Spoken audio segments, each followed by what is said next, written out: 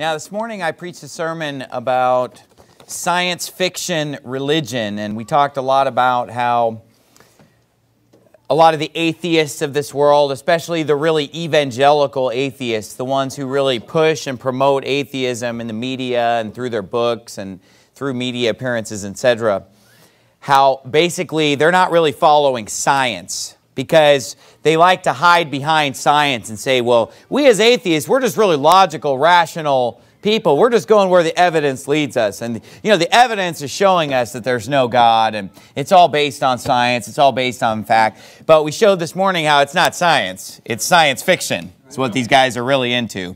They start out by hating the Lord, start out by rejecting the God of the Bible, and then setting out with that agenda mixed in with a whole lot of steady diet of science fiction. They come up with all this crazy nonsense, and we looked at that all this morning. But I had a lot of stuff this morning that I didn't get to, and so I wanted to continue the sermon tonight. But really, I kind of just want to focus on one thing tonight that was in my sermon this morning, but it kind of needs its own sermon, and I was out of time.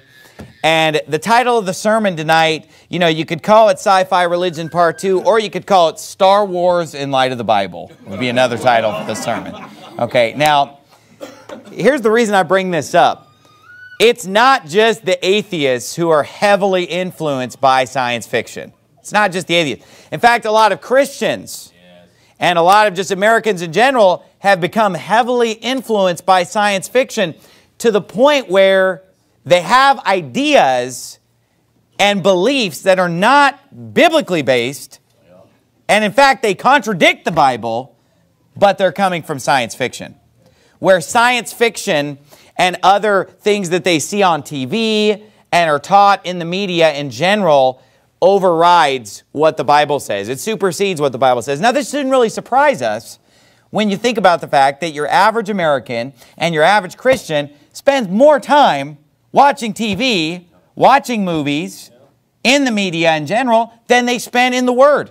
I mean, would anybody really argue with that statement? I mean, would you really tell me that people today amongst your independent Baptist churches, your evangelical Christian churches, you think most people in America today are spending more time in the Bible or more time watching TV or watching movies or other media outlets? You know it's true. Therefore, we cannot help but speak the things that we've seen and heard, the Bible says. And so there's this constant influx of wrong philosophy, and then just a little trickle of the Bible that gets in when we're gracious enough to give God a minute or two of our time for a little Bible devotion. And then you wonder why people's ideas are so different than what the Bible teaches. And then you wonder why you get up and preach hard from the Bible and people just think you're nuts. And they're so shocked. It's because they've got their mind on a whole nother program. Okay? And obviously Star Wars is just a small part of that. Okay. But I want to focus on this tonight because of the fact that this is a really popular movie, obviously. It's huge. I mean, I remember I saw my first Star Wars movie when I was probably 5 or 6 years old. I remember I was just a little tiny kid, and I was Return of the Jedi, and I was watching it in my living room, and I fell asleep toward the end. But I swore to my parents I was just resting my eyes. You know, it's one of those, you know, kids never want to admit that they fell asleep during a movie. So I was just resting my eyes. But anyway, you know, this is a really popular film. And also, because of the fact that it's a rated PG, family-friendly type of a film, this is something that Christians really rally around, and they say, well, you know, we love Star Wars. Well, I want to point out a major philosophy that's taught in Star Wars that seems to have permeated our culture and permeated Christianity. And it's not coming from the Bible. It's actually coming from Buddhism and other false religion. But one of the major themes of Star Wars is this idea of the Force, and that there's the dark side of the Force. You know, beware of the dark side. You know, so I went on to a website that had the transcript of all the movies, where it's just the text. You know, so I don't have to sit and watch the movie. So here's all the text, and I just searched the word dark side, and I found some of the quotes about this that I remembered. Listen to this. This is going to be from Yoda, okay? And I'm not going to do the Yoda voice because I know everybody wants it. I don't know. I do a lot of impressions, all right, people, but I can't do this one, I'm sorry. But he said, you know, Yoda says, a Jedi's strength flows from the Force, but beware of the dark side. Anger, fear, aggression, the dark side of the Force are they. So, you know, according to Star Wars, oh man, just stay away from anger. Stay away from fear. What? That's a ticket to the dark side. Okay. Then, you know, Obi-Wan Kenobi came out. He said, Luke, don't give in to the hate, Luke. That leads to the dark side. All right.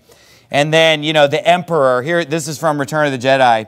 You know, the Emperor, when he's dealing with Luke Skywalker, he says, you know, good, I can feel your anger.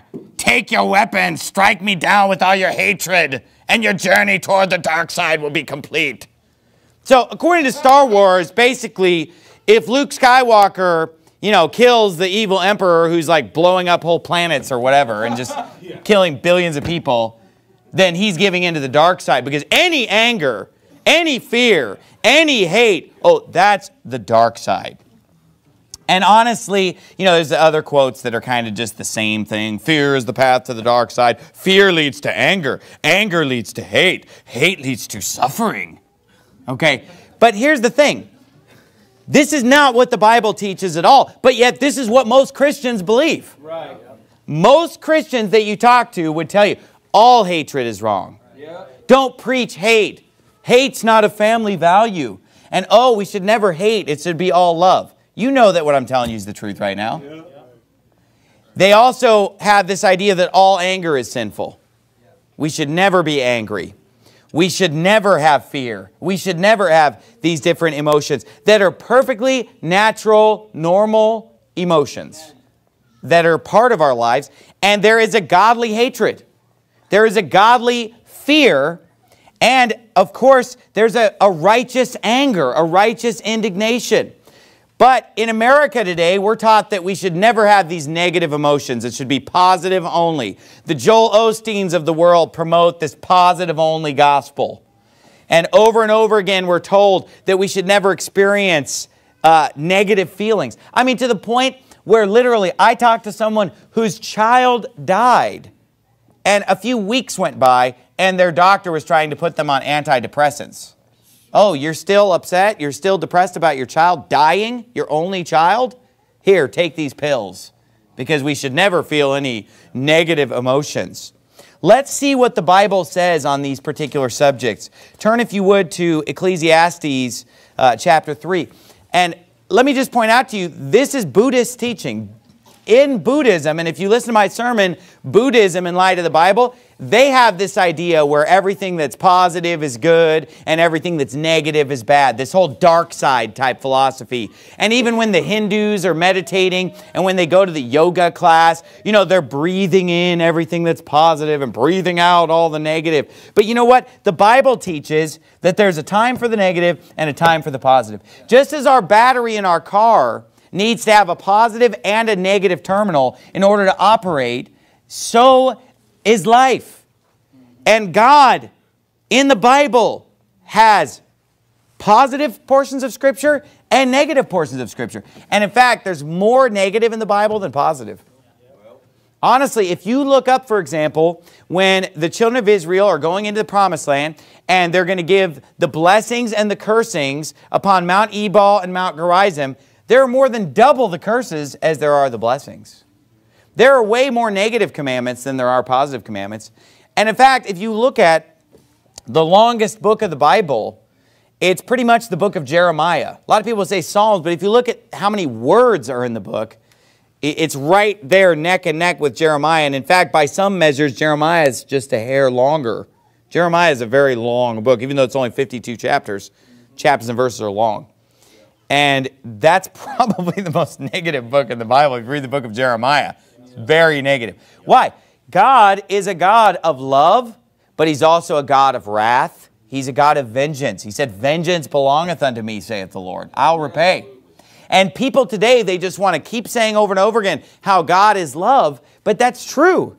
But also, what about holy is the Lord? What about God is angry with the wicked every day? So is God on a path to the dark side? Now, look what the Bible says in Ecclesiastes chapter 3, verse 1.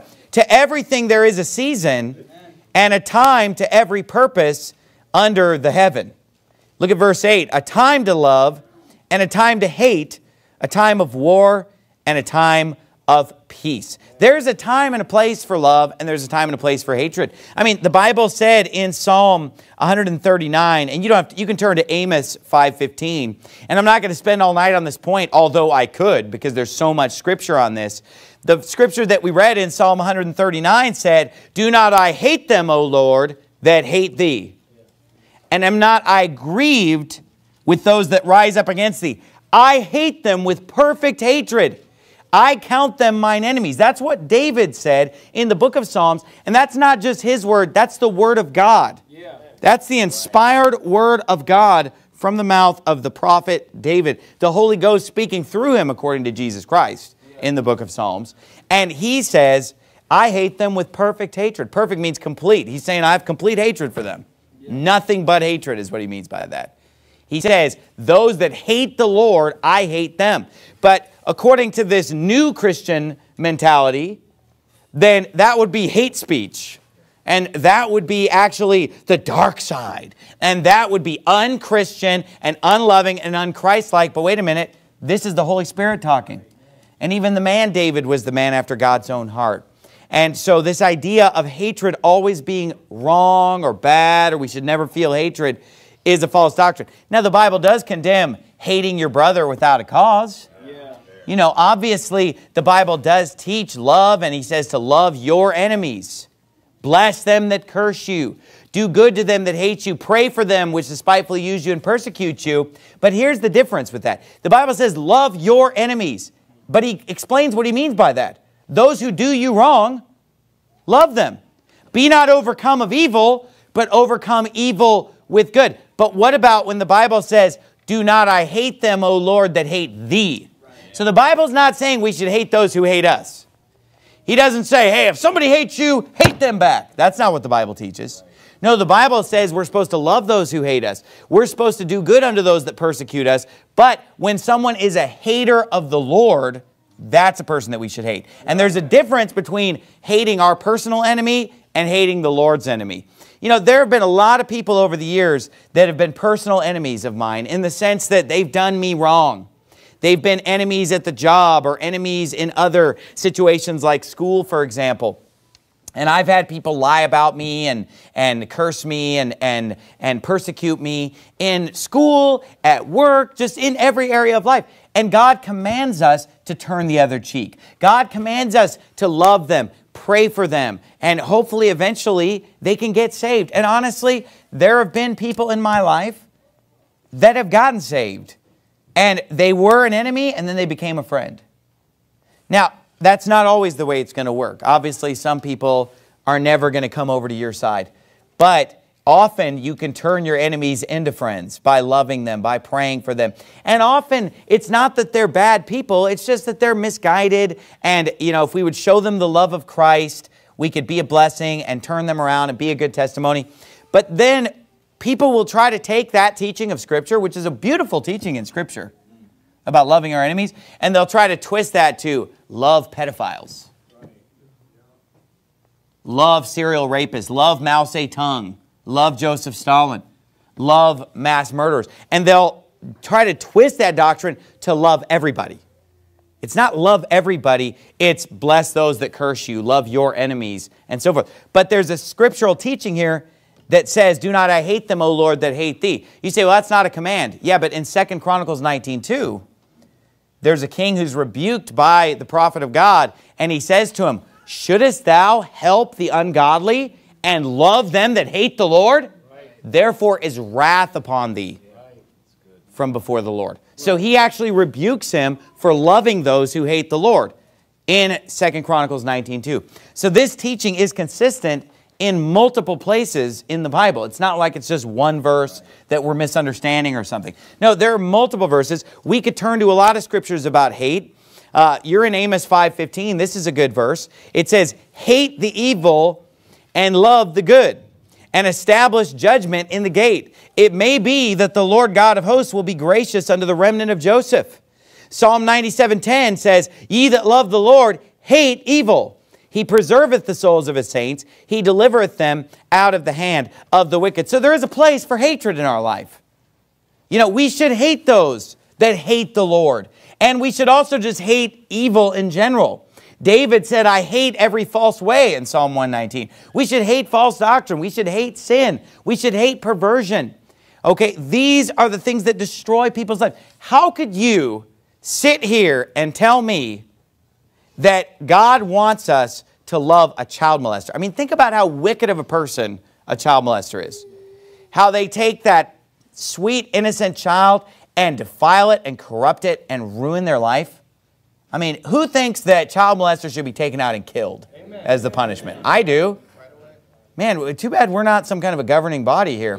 Because right now it's a revolving door where they arrest these horrible, filthy perverts and they'll be put away for a few years and it's a revolving door. No, they ought to be taken out like a dog and shot. Amen. That's the biblical teaching of what should happen to these people if we study God's law. And yet Christians today have been duped into this thing. And by the way, homosexuals are pedophiles. Wake up. Amen. Wake up, people. It's not like they show you on TV. They're not reproducers. They're recruiters. And they're after your children. That's a whole other sermon of itself. Turn, if you would, to Proverbs chapter 28. Proverbs chapter 28.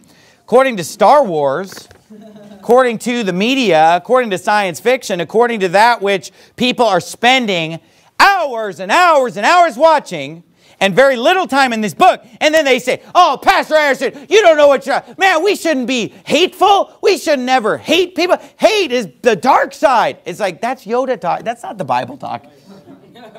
I'm serious tonight. Think, oh, it's a silly sermon, silly subject. You know what's silly? Is that Christians get their doctrine from this. And I know it's not just Star Wars, but Star Wars is just another brick in the wall of this continual brainwashing that's been taking place for decades now of just love everybody, accept everything, tolerate everything. I mean, if people are going to be transgender, transvestites, that's all fine and dandy. I mean, this is the agenda today. Christians are accepting things that you never thought they would accept. They're putting up with things that you never thought that they would have put up with. And it's simply because the devil has control of their mind instead of the Lord having control of their mind. Right. And it would be solved by spending time in the Bible. Amen. Not hour after hour in front of the hell-o-vision, in front of the tell-lie vision, in front of movies that are put out by people who reject the God of the Bible, and they prefer Eastern mysticism, Buddhism, Hinduism, these satanic counterfeit religions. Now, a lot of people would say, well, you know, come on, Star Wars is a good, clean movie. It's good, clean fun. And you say, well, what about all the religion, though? What about all the religious overtones of Star Wars? And here's what they'd say. Yeah, but we just ignore that part, right? We ignore that part. But here's my question then. If you're ignoring that part, then why do you believe all hate is bad? Yeah. If you ignore that part, then why do you believe that fear is bad? If you ignore that part, then why do you believe anger is bad? I mean, people will hear a preacher get up and get angry and scream about sin and say, oh, he's angry. That means he's not filled with the Spirit. That's what they say. Anytime a preacher gets up and gets mad at sin and preaches hard, they'll say, that preacher is not filled with the Spirit. I can tell by the anger. Because if he were filled with Spirit, he'd be peaceful and calm. That's what they say. But that's not what the Bible says. The Bible says that when the Spirit of the Lord came upon Saul, he was filled with anger. Yep. That's what it says. Spirit of the Lord came upon Saul, and he was filled with anger, and he took oxen and chopped them up and mailed them out to everybody and says, this is what I'm going to do with your oxen if you don't get in the Lord's army. Amen. Okay, I mean, I'm just telling you a Bible story tonight. Is that okay? Oh, you want me to tell you about long ago in a galaxy far, far away? Why don't I just tell you about a few thousand years ago in this galaxy, on this planet, in reality, something that actually really happened, right. When a man became filled with the Holy Spirit, he became angry at the Lord's enemies. He became angry at oppression. That's biblical. Yeah. But yet today, people, oh, peaceful, calm. Yeah, because let the force flow through you, Luke. Yeah. When you're peaceful and calm and passive, just let go and let the force flow through you. Don't get angry. Don't hate. That's the dark side. So, it doesn't jive. So which one do most Christians in America believe? The Star Wars mentality or the biblical mentality? You already know the answer to that question. But no, we just watch it and it doesn't affect us because we know what the Bible teaches. We're not going to get into Eastern mysticism. Funny how you agree with Obi-Wan Kenobi on all these points. But it doesn't affect you. Fear. Look at Proverbs 28:13. The Bible says, he that covereth his sins shall not prosper, but whoso confesseth and forsaketh them shall have mercy. Happy is the man that feareth always. Now, how does that fit in with this whole fear is always wrong mentality? Happy is the man that feareth always, but he that hardeneth his heart shall fall into mischief. Flip over to Ecclesiastes chapter 12, the next book in the Bible there. While you're turning there, I'll read for you Revelation 14, verse 7, saying with a loud voice, fear God and give glory to him, for the hour of his judgment is come, and worship him that made heaven and earth and the sea and the fountains of waters. So the Bible commands us over and over again to fear God, fear the Lord. The fear of the Lord is the beginning of knowledge, the Bible says. The fear of the Lord is the beginning of wisdom, and the fear of the Lord is the beginning of understanding. That's where it starts. That's level 1. You're not even to level 1. You're a type 0, as Michio Kaku. You haven't even made it to level 1 until you learn to fear the Lord. Right. Ecclesiastes 12, verse 13. Let us hear the conclusion of the whole matter. Fear God and keep his commandments, for this is the whole duty of man. That's it in a nutshell. Fear God and keep his commandments. Now, many people will try to say, well, fear doesn't really mean fear in this situation. It just means respect. Well, then let me ask you this. Why is it several times mentioned in the Bible, fear and trembling? You don't just tremble out of respect. The Bible says in Ephesians 6:5, servants, be obedient to them that are your masters according to the flesh, with fear and trembling, in singleness of your heart as unto Christ. Philippians 2:12, wherefore, my beloved, as ye have always obeyed, not as in my presence only, but now much more in my absence, work out your own salvation with fear and trembling. Psalm 2, verse 11, serve the Lord with fear and rejoice with trembling. God says that we are to fear and tremble before him. Now, the Bible does say there is no fear in love, but perfect love casteth out fear, because fear hath torment. He that feareth is not made perfect in love. Here's the thing. As we grow in our walk with the Lord, we move away from fear and toward the love of God. But it begins with fear. Why do we even get saved in the first place? To escape hell. Fear of hell. Fear of the Lord causes men to depart from hell because of the fact that they are scared of that, and they put their faith in Jesus Christ as a Savior because they first realize that there's a danger to be saved from, which is the punishment for their sins. And so our life starts with fear. Now, a child that's born into their family and they start to grow up and they get a little older and they start committing sins and doing wrong, they need to be disciplined. The Bible teaches that we must not spare the rod and that we must chasten our son while there is hope and so forth.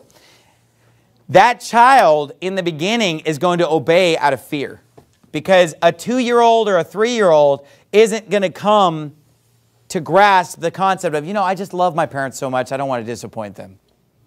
So I'm not going to throw this temper fit right now. I'm actually going to obey and go to bed when I'm told. They don't think, what gets them to obey in the beginning is fear. Then as they get older, they grow in love for their parents, and they get the character to do what's right, and they move more toward love as opposed to fear. But there's nothing wrong with the fear of the Lord. No, the fear of the Lord is only praised. Only praised in the Bible. It's only positive. Fear of anyone or anyone else is always negative in the Bible. If we fear man, if we fear, what man can do. But when we fear the Lord, that's great. So there is a place for fear, isn't there? So can we just say hatred's bad? No, hatred can be bad or it can be good. It depends on what we hate and why. Anger? Is anger always bad? There are a lot of Christians who think so. They look at a man who's angry and they say, he's not filled with the Spirit. Well, let's see what the Bible says. I already pointed out one scripture to you, but if you would go to Mark chapter 3, verse 5. Mark chapter 3, verse 5, I already pointed out the scripture that said, Saul was filled with the Holy Spirit and his anger was kindled as a result. That's not the only story like that, but Jesus Christ himself. And the Bible says of Jesus that the Spirit was not given by measure unto him. I mean, in him dwelled all the fullness of the Godhead bodily. And the Bible says that he was anointed with the oil of gladness above all his fellows. So he had the ultimate Holy Spirit anointing on his life while he walked and talked on this earth. And why did he have that ultimate Holy Spirit anointing? The Bible says because he loved righteousness and hated iniquity. Yeah. Therefore, God anointed him with the oil of gladness above all his fellows. That's why Jesus Christ had such anointing. He was filled with the Holy Spirit 24/7. He walked in the Spirit, in the power of the Holy Spirit. The Bible's clear on that. But look at Mark 3, verse 5 about Jesus. It says, and when he had looked round about on them with anger, being grieved for the hardness of their hearts, he saith unto the man, stretch forth thine hand. And he stretched it out, and his hand was restored whole as the other. Did Jesus have a right to be angry here? Absolutely. Was he filled with the Spirit? Was he godly in this anger? What about when he preached in Matthew 23? You can feel the anger in that chapter. Yeah. I mean, he is rebuking and harshly criticizing the Pharisees, the Sadducees, the lawyers. And there's anger there. But it's a righteous anger. It's a godly anger. In fact, there's even a command in Scripture, Ephesians 4:26, that starts out with these words, be ye angry. Be ye angry and sin not. Now, if anger were a sin, that verse wouldn't make any sense, because how could you be angry and sin not if all anger is sinful? Obviously, it's possible to be angry and not sin. Then he explains how. Let not the sun go down on your wrath. So we're not to harbor anger. We're not to hang on to anger and be angry from day to day. There's a time to get angry, but then it's time to put that aside, go to bed at night, wake up and start a fresh morning, and not to just be a person who dwells on past grievances. The passage is about forgiveness in Ephesians 4. He says we need to forgive others and not be angry with them today about what they did unto us yesterday. But it's not wrong to be angry. And there's a verse in the Sermon on the Mount, Matthew chapter 5, verse 22, if you want to flip back there, where in the modern versions, they change this verse to make it out that anger is always wrong. Because in this scripture it says, but I say unto you that whosoever is angry with his brother without a cause shall be in danger of the judgment. In the modern versions, the NIV, the ESV, scriptures like that, they take out the without a cause. So now it's just, well, if you're angry with your brother, you're in danger of judgment. That would make Jesus a sinner, because he was angry with his brother. So it's very important, of course, that we have a King James Bible, accurate Bible, not these new modern Bible of the Month Club Bibles that they keep changing all the time, and that kind of seem to fit in with what's popular, this doctrine of, no anger, no hatred, no fear. Look, I'm not saying that all three of these things can't be sinful. There are times when all of them are sinful. Fear can be sinful. Anger can be sinful. Hatred can definitely be sinful. But it's not always sinful. It's not some dark side. It's not like, oh, let's only have positive, positive, positive, sweetness and light, and no dark side, nothing negative ever. Which is what these films are teaching, which is the mentality that they portray, which is not unique to them. It comes from Buddhism. Okay? Now, here are some other things about Star Wars from a religious standpoint. First of all, just the fact that Darth Vader is born of a virgin should raise a red flag with you. Yeah, right. That there are some weird religious undertones in this film. Who knew that? Put up your hand if you already knew that. Yeah, I remember I saw, this is back when I was going to the movies and stuff, and I watched the episode 1 when it came out back in 1999 or whenever it was. And I walked out of there and I said to somebody, I said, that was pretty weird about how they're making Darth Vader be born of a virgin. And the person I said that to said, what are you talking about? I don't remember that in the movie. But it's there in the movie. It's right there in the movie because, you know, the guy asked her, so who's the father? She's like, oh, there was no father. And it was conceived by the Force. Okay, which the Force is like a replacement for God in this movie series. So flip over, if you would, to Daniel chapter 11. So Darth Vader is born of a virgin, according to episode 1. And also Darth Vader comes to fulfill prophecy. There's a lot of talk about the prophecies and things that this guy would come and he's going to bring balance to the Force. Okay? And then, of course, eventually Darth Vader sacrifices his life and brings balance to the Force. This virgin-born Darth Vader. Okay? But when we think of the Force, you know, again, this calls to mind Buddhism, Eastern mysticism, Hinduism. And if you think about it, in the movie, there's a lot of meditation that goes on. And I'm not talking about biblical meditation. See, biblical meditation is when we meditate on God's Word day and night. That's actually where we memorize Scripture and then think about the Scripture that we memorize. Kind of run through verses in our mind and think about what they mean. That's what meditation is, biblically. That's a good meditation, to sit and dwell on God's Word. But the meditation that we see in Star Wars is basically like unto Buddhist and Hindu transcendental meditation. And this is a very dangerous practice. And you know, Christians get mixed up in some of this stuff. They get mixed up into yoga. And they say, well, it's just great stretching. But here's the thing, though. You could probably just stretch on your own without yoga. Or you could probably find a different stretching program, not one that came from a Satan-worshiping false religion called Hinduism. You know, I mean, find a different Plus, I think stretching's overrated anyway. I don't stretch before I run. Woo! So, you know, some people can overdo stretching anyway. You know, you see these people bending themselves into a pretzel. I'm not sure that's even totally beneficial. Because your muscles are like rubber bands. And if you stretch them too much, it's like a rubber band that's been stretched too much. You know, it doesn't have as much strength. But anyway, that's a fitness discussion that has no place in the house of God. So I'm not going to go into that. So the bottom line is that Christians can sometimes get into these meditative type practices and this type of yoga influence where they're doing these breathing exercises and all this stuff. And a lot of it seems pretty benign on the surface, but when they talk about making your mind blank, this is what you have to be aware of.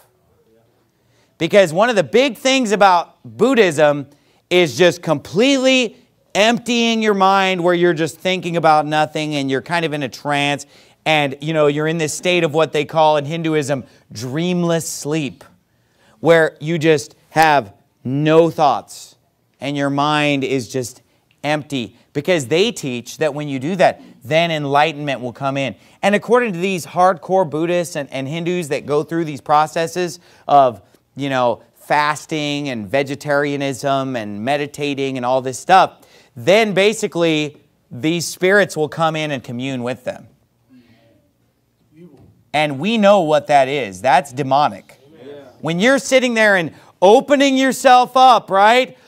Luke, let the Force flow through you. Just be passive, right? Just kind of sit back and let it come to you and let it come in. This is actually demonic, and a lot of people have demonic experiences through Hindu and Buddhist style meditation.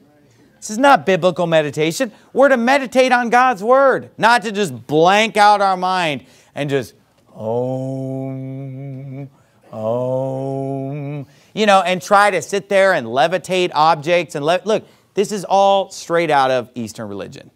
And it's wicked religion. It's not something that we should be influenced by. This idea of God being an impersonal force. No, man is made in the image of God. God is a he. God is a person. God has personality. God is not just this impersonal force in the universe. But look, if you would, at Daniel chapter 11. And I'm going to show you the force in the Bible. It says in Daniel 11:36, and just to give you the context, this is a scripture that has to do with the Antichrist. This is prophetic of the Antichrist putting himself above all gods. And it says in verse 36, the king shall do according to his will, and he shall exalt himself and magnify himself above every god, and shall speak marvelous things against the God of gods, and shall prosper till the indignation be accomplished. For that is determined shall be done. Neither shall he regard the God of his fathers, nor the desire of women, nor regard any god, for he shall magnify himself above all, but in his estate shall he honor the God of forces. And a God whom his fathers knew not shall he honor with gold and silver and with precious stones and pleasant things. So notice, he's not going to honor a personal God, but he will honor the God of forces. And the reason that that's left capitalized there, God of forces, is because it's a name of a God. So you capitalize a proper name there. The God of forces is, according to the Bible, the God of the Antichrist, because of the fact that the New Age movement is part and parcel of the Antichrist and his religion. A lot of this stuff comes from the Kabbalah, from Antichrist Judaism, and the God of forces is going to be something that the world accepts, and they're being prepared for it with all of this Eastern mysticism coming into our Western culture through things like Star Wars, the Force, and so forth. This whole the good and the dark side, think about the symbol of the false Chinese religion, Taoism, the yin and yang, right? And think about how it's that black and that white swoosh thing with the circle, about how there's a little bit of good in that which is evil and a little bit of evil in that which is good, and how they both work together. You know, it's the Force, right? The good side and the dark side. You know, there's still some good in Vader. You know, it's like there's never too late for anyone, right? That's not what the Bible teaches. The Bible teaches absolute good in God. God is light, and in him there's no darkness at all. Amen. And the Bible says of Satan, there is no truth in him. He's absolute evil. Satan is absolute evil. God is absolute good. That yin-yang symbol has no place in Christian theology or with the God of the Bible. But the world has that philosophy.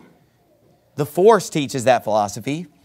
Not only that, but you know, the thing that stood out to me as a little 5-year-old boy, or however old I was a really small kid, when I saw my first Star Wars movie, Return of the Jedi. You know, the first thing that stood out to me was when Luke Skywalker first comes on in that particular movie. He looks like he's a Catholic priest or something because he has like this collar turned around backward. It's like when he became a Jedi, he gets a backward turned around collar at the beginning of Return of the Jedi. Did anybody ever notice that, or is it just me? Am I a couple people? Yeah. I saw that as a little kid. I was like, whoa, is this dude a Catholic priest? Because I was always taught, and I teach this to my kids. I've taught this when I used to be a Sunday school teacher back in the day. I always taught that any preacher who has his collar turned around backwards is a false teacher. Always taught that. I remember when I was in South Chicago, there were a lot of the Baptist churches there that were not Baptist in doctrine. They were charismatic Pentecostal churches. And they would call themselves missionary Baptist, but they were not Baptist at all. And I remember I would draw a picture in my Sunday school class in South Chicago and hold up a picture of a guy with a collar turned around backwards and say, this is the bad preacher.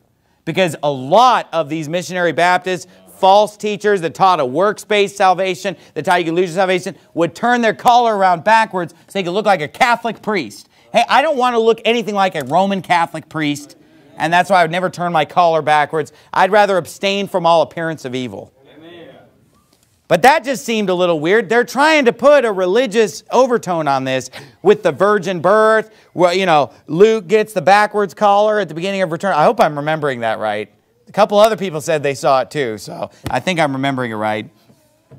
It's been a while. But anyway, these are some of the things in Star Wars. Now, let me say this. This philosophy of a positive only, which is what Star Wars teaches. You know, any negative emotion, any fear, any anger, any hatred is the dark side, has crept into Christianity, and we see a positive only movement in the likes of people like Joel Osteen.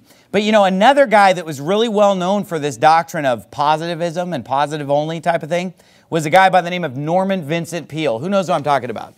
This guy, Norman Vincent Peale. All right, it was only the older crowd. You're dating yourselves. No, I'm just kidding. But back in the previous generation, you know, this was a big name. Norman Vincent Peale, The Power of Positive Thinking.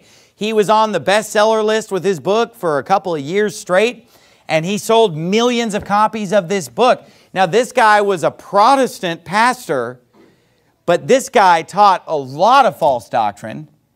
And guess who grew up going to this guy's church, Power of Positive Thinking Church? His pastor was Norman Vincent Peale. Donald Trump. Yeah, so lately Donald Trump has been saying how, oh man, I'm a Christian, I'm Protestant. He said, I'm Presbyterian. And he said, I grew up going to listen to my pastor, Norman Vincent Peale. And he said, oh, he was the great Norman Vincent Peale. Wonderful man of God. And oh, it was so great. Now, this doctrine of the power of positive thinking has to do with a lot of just praising yourself and kind of looking at yourself in the mirror and, you know, I'm a great person, you're going to succeed today. And it was all about sort of using God to gain a lot of success in life. That's how, you know, Trump interprets it too. Is like, oh yeah, you know, it's all about succeeding and making money and being successful in the world's eyes.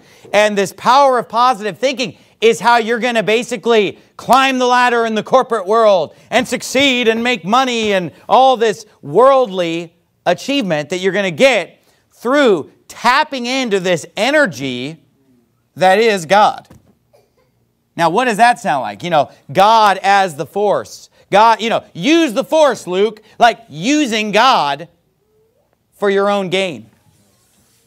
Using God, if I can just tap into these secrets of Christianity, then I can make money and be successful. They suppose that gain is godliness, as it says in 1 Timothy 6. From such withdraw thyself. But I got to tell you this, and I have to cover this in the sermon tonight. I don't think that there's a more prideful, arrogant person on this planet than Donald Trump. I mean, the guy is like a caricature. He's like it's like a parody or something. It's almost like a joke, like it's almost like a comedy or something. How prideful and arrogant this guy is. Where does it come from? It comes from this preaching that only ever builds you up and puffs you up, and it's all positive, and the power of positive thinking, and builds you up, and you walk out with an ego as huge as Donald Trump. That's the product of this type of Christianity, this positive-only Christianity. Maybe if Norman Vincent Peale would have had a little more anger and got up and ripped some face on sin, maybe Donald Trump would have grown up to be a more godly person. Yeah. Maybe if Norman Vincent Peale would have had a little more hatred in his heart for sin and ungodliness and wickedness, he could have done some real preaching that could have influenced young Donald to grow up and have a little bit more of a modest, humble view of himself. What does the Bible say about pride? The Bible says in Psalm 10 verse 3, "For the wicked boasteth of his heart's desire, and blesseth the covetous, whom the Lord abhorreth."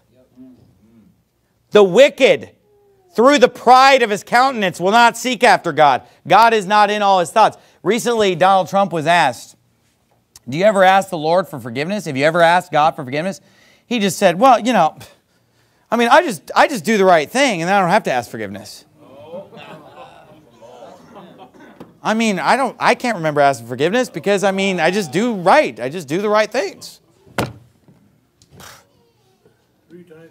I mean, it's bizarre to listen to this guy talk. He literally just talks about, man, I'm such an awesome guy. Man, everybody loves me everywhere I go. Man, I'm the richest guy. All the most famous people. I say jump and they say how high on the way up. I've controlled all the politicians with my money. I hang around with all the biggest people. I'm the most successful guy. I'm a good looking guy. I'm an awesome guy. I mean, it's weird. Has anybody else, is it just me? It's weird. I mean, it's like, what? Now, you expect politicians to praise themselves, right? you kind of just come to expect that politicians are going to get up and praise themselves and say, look at my wonderful track record. Look at all the wonderful things I've done. My record speaks for itself, and I've done this, and I've done that. And when I get in office, I'm in a clean house. These guys don't know what they're doing, but my businesses have all succeeded, and I'm number one. And you expect that, but he takes it to a whole new level that I've never even seen. I've never seen it. It's like a parody. It's weird that anybody could not just be revolted by listening to this guy talk. What does the Bible say? The fear of the Lord is to hate evil. Right. Okay, well, where does that lead us? Does it lead us to the dark side?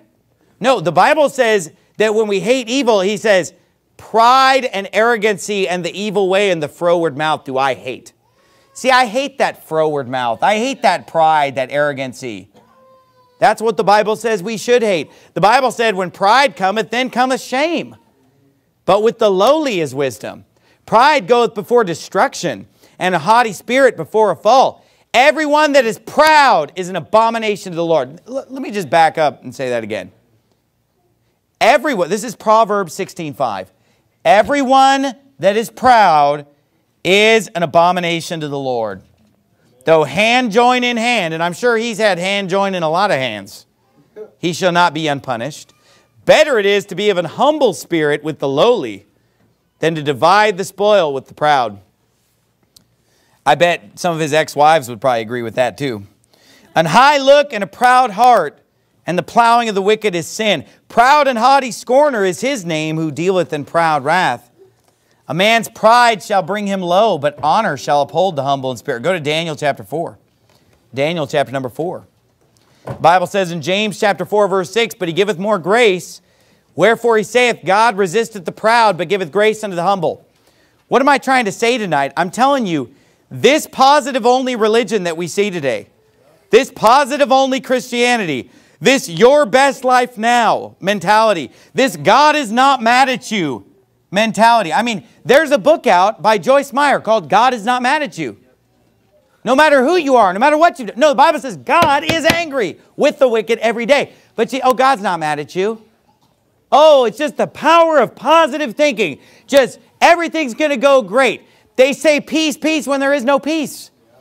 What is the result of this positive-only Christianity that we see? An imbalance where it's all love, no hate. You know, all boldness, no fear. It's just all positive and no negative. The result is people who are proudful and arrogant people. Why? Because nobody's ever telling them that sometimes you're not doing that great. Sometimes you're being an idiot. And somebody needs to rebuke you and tell you that. Sometimes you don't need a pat on the back. Sometimes you need a swift kick in the pants. And people who never get that swift kick in the pants, they grow up to be arrogant, prideful, self-glorifying, boastful people. The Bible says in Daniel chapter 4, verse 28, all this came upon the king Nebuchadnezzar. At the end of 12 months, he walked in the palace of the kingdom of Babylon. The king spake and said, is not this great Babylon that I have built for the house of the kingdom by the might of my power, and for the honor of my majesty? Is not this the great Trump Tower that I've built? Is not this the great business that I've built? While the word, verse 31, was in the king's mouth, there fell a voice from heaven saying, O King Nebuchadnezzar, to thee it is spoken, the kingdom is departed from thee. And they shall drive thee from men, and thy dwelling shall be with the beasts of the field. They shall make thee to eat grass as oxen, and 7 times shall pass over thee, until thou know that the Most High ruleth in the kingdom of man, and giveth it to whomsoever he will. Amen. The same hour was the thing fulfilled upon Nebuchadnezzar, and he was driven from men, and did eat grass as oxen, and his body was wet with the dew of heaven, till his hairs, Donald Trump, maybe the process has already started. Till his hairs were grown like eagle's feathers. And his nails like bird calls. I wonder if that hairdo is the curse of God on Donald Trump. He did it to Nebuchadnezzar. But you say, well, come on, Pastor Harrison. Donald Trump's our guy. You know what? I don't have a guy. My guy is Jesus. I don't have a guy. You say, well, you're preaching about the election. I'm not even voting in the election, let alone preaching. I don't even care about the election. Oh, but Donald Trump's our guy. No, because God said that everybody who's proud is an abomination. Yeah, that's right. Sorry to confuse you with the Bible, but everyone who's proud is an abomination. I'd be shocked if even the most staunch fan of Donald Trump would say, well, no, he's very humble. I mean, it's a joke to even suggest that, right? But these are the type of people that are produced from a Norman Vincent Peale type Christianity, from a positive only type Christianity. It's not a pretty sight, literally and figuratively. It's not a pretty sight. You know, when you hear this guy praising himself, and you expect it from politicians, but I mean, it's just to the point of where it's just a joke. I mean, it's unbelievable. You know, maybe you haven't heard this guy talk, and that, you know what, great if you haven't, because it's great to just unplug from any of this. But I just recently, I hadn't been hearing him, because I don't really pay any attention to these things, because I kind of know that it's all controlled and everything, and I'd rather just, focus on that which is spiritual. But recently I sat down and just watched this guy talk about Norman Vincent Peale. And I watched that, and it was just like in 10 minutes, he praised himself like 100 times. It was bizarre. It was sick. It made me want to throw up. And I don't like being around people like that, where they just say, look how great I am, And it's just like Nebuchadnezzar. And it's just like so many other people in the Bible who are destroyed by pride. You want to talk about the dark side? It's pride. Yeah. That's going to take you to the dark side. When you start exalting yourself to where you say, I don't even need to receive forgiveness from God. He said, well, I go to church, I eat the little cracker, I drink the little wine, you sound like you're not discerning the Lord's body. Right. Yeah. You know what I mean? Didn't God say something about that in 1 Corinthians 11? Sounds like you're eating and drinking damnation on yourself, buddy. Yeah. Being blasphemous and making light of the Lord's Supper, and just, you don't need forgiveness. Well, you know what? Don't worry, because you're not going to get any. Because what do you need it for, right? You don't make mistakes.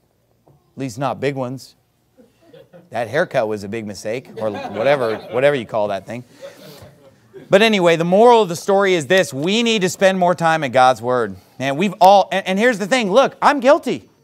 Because I grew up rotting my brain on the television, probably more than most people. I mean, I grew up watching TV all day long, watching all the movies, playing video games, and spending little time in God's Word. It was only when I was about 16 or 17 that I actually got serious about reading the Bible. We all have picked up wrong philosophies and wrong mentalities from this world, and we need the washing of water by the Word in our lives. Amen. And for somebody to get angry at this sermon, that's the dark side. No, I'm just kidding. But for somebody to get angry, at this sermon, I don't know how you could get angry at this sermon, because honestly, I'm just telling you, read the Bible and get your beliefs from that, because we're all being influenced by the prince of the power of the air. We've all seen enough of this stuff, and it's time to shut it off and turn this on. Amen. Is this going to do you wrong? Is this going to give you the wrong doctrine? No, this is going to fix things. And honestly, people would stop thinking that real preaching is so crazy if they'd actually read the Bible. They'd realize that it's just what the Bible says, and they're just not used to it because they're more used to what the world dishes out. So let's get in the Word. Let's study to show ourselves approved unto God. Let's meditate on this book. Let's skip the yoga class and meditate on this book day and night. Amen. Let's bow our heads and have a word of prayer. Father, we thank you so much, Lord, for the Word that you've given us, that we can have a spiritual meal every day. We can meditate on your Word, Lord. We can be filled with the Spirit. We can ingest these truths, Lord. We've all had a lot of junk put into our mind and a lot of ideas that are contrary to Scripture. And Lord, if someone disagrees with me on any of the subjects that I preached tonight, on the subject of hatred, the subject of anger, the subject of fear, the subject of pride. Lord, I hope that they disagree with me because they read their whole Bible cover to cover multiple times and decided that what I'm saying is not scriptural, and not that they just disagree with me because they were in church their whole life and they've just never heard this before, and that isn't what I think is right. Lord, help us all to use your word as the measuring stick, and not what the world tells us is right and wrong, and not to listen to some green puppet tell us what's right and wrong, instead of listening to the eternal word of God. And in Jesus' name we pray, amen.